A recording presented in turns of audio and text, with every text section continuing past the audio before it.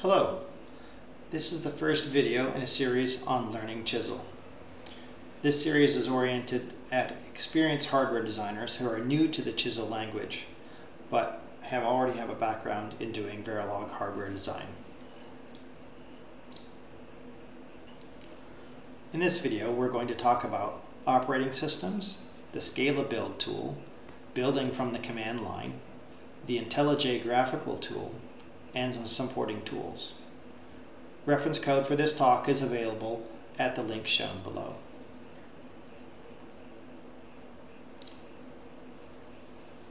As Chisel is based on SCALA and the Java virtual machine, it will work on all major operating systems, but some other tools are required for a full development environment, such as a Verilog simulator, a waveform or VCD viewer, and a logic synthesis tool.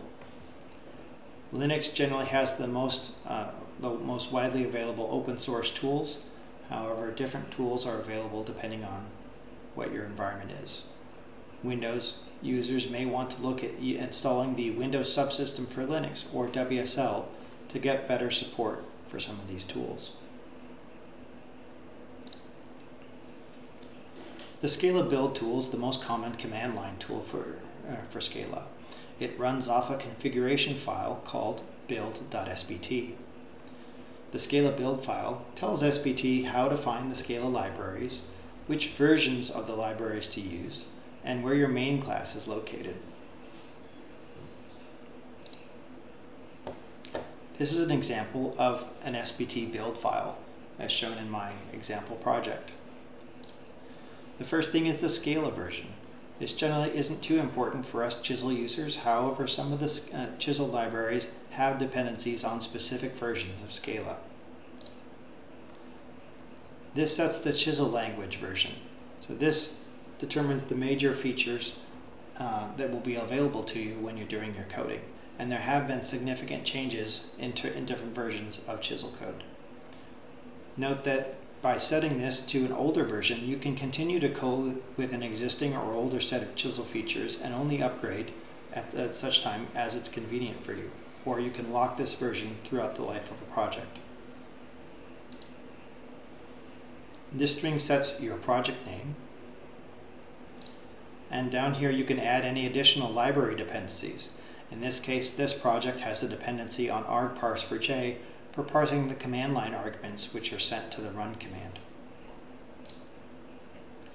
Finally, this sets your main class, which is the class that should be run when you run the sbt run command. The sbt command line codes are fairly simple. So sbt compile compiles all the source code that's found underneath your source directories. SBT test will run all identified unit tests, and the SBT run will normally compile and execute your program, but it is running whatever class is defined as your main class.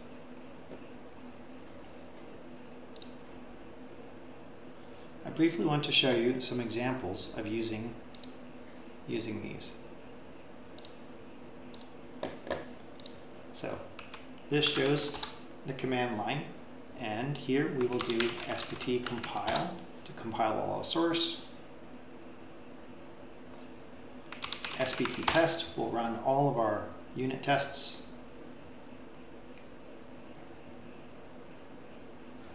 So you see here that it's given me a list of all the text names of my tests, as well as the results of how long it took to run the tests and the pass-fail status of each one. And then sbt run. Here I'm surrounding the run command with quotes so that any arguments that I give to it are passed along with run and not processed by the SBT tool. In this case, I can do run-width 14 to generate a 14-bit wide multiplier.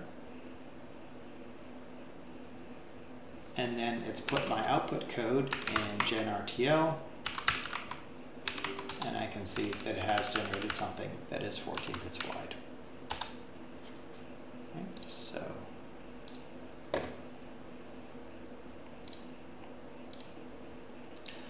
IntelliJ is a cross-platform IDE developed by JetBrains for the JVM family of languages, which includes SCALA, and can be downloaded here.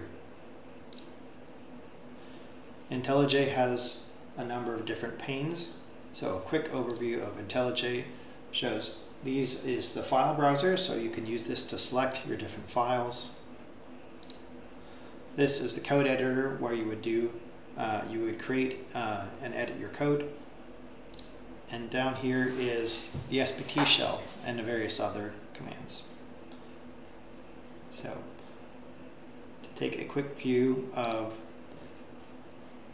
the GUI, this is the same test code. So this shows my multiplier code, and you can see by hovering over I can find information about various aspects of my design. If I go into my test class, I can click on the arrow to go run a single test,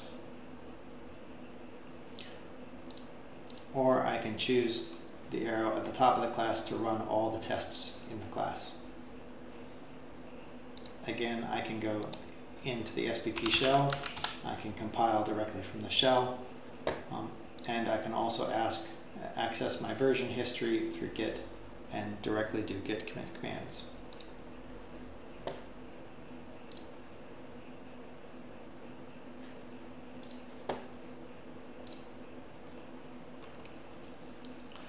Design and debug is really important, enhanced by having a good set of supporting tools.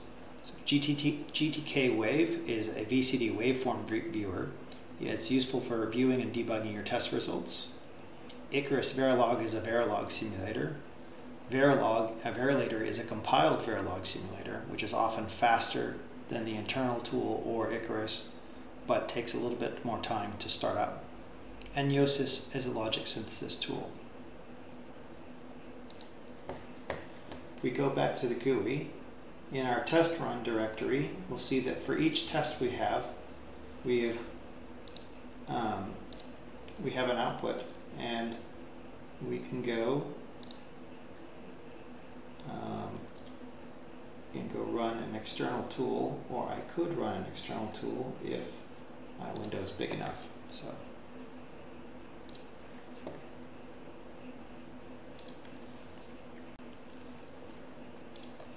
Thank you for taking the time to watch this presentation.